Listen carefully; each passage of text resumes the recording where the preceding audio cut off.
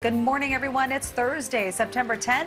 I'm Michelle Griego. And I'm Len Keys. Good morning. More unhealthy air faces us in the day ahead. Mary Lee has our forecast first.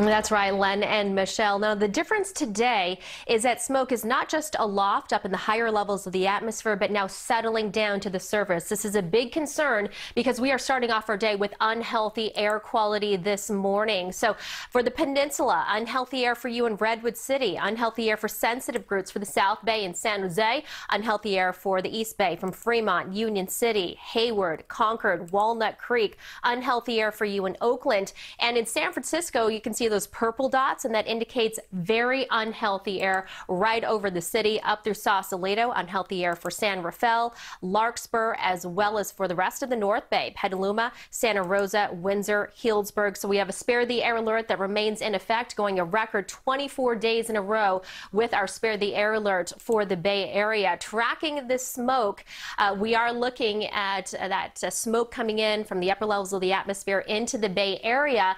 And because of that, also with that smoke down to the surface, we are looking at cooler daytime highs. We'll talk more about the science behind those orange skies yesterday and if we'll see any improving conditions coming up. And now let's go live to Katie Nielsen with more on the impacts of our unhealthy air quality and smoky skies. Katie?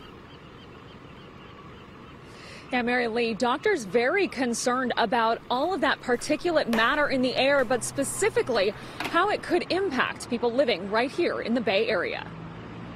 There can be very acute impacts, including sudden cardiac death. Doctors say people with pre-existing heart and lung disease are the ones who are most at risk. They're recommending sensitive groups, including pregnant women, children, seniors, and people with respiratory conditions like asthma, limit their time outside, stay inside just as much as possible. When they inhale particles, small particles that can lodge deep in the lung, like wildfire smoke particles, that can cause more airway inflammation.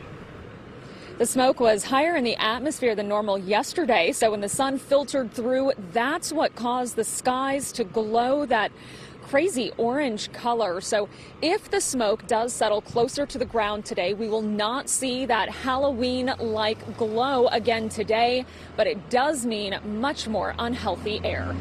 Live on Treasure Island, Katie Nielsen, KPIX 5.